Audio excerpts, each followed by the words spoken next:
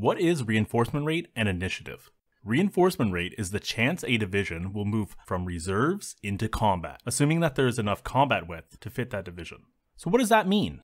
When a division is engaged on a battlefield, it will either be in combat or in reserves. If that division is in reserves, it is not actively contributing to the battle.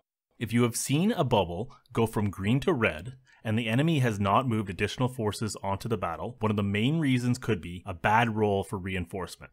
Reinforcement rate is a global stat that is applied to all your divisions. The base reinforcement rate is 2% an hour. Imagine a D100 being rolled and you need 1 or 2 to come up. 2% is terrible odds.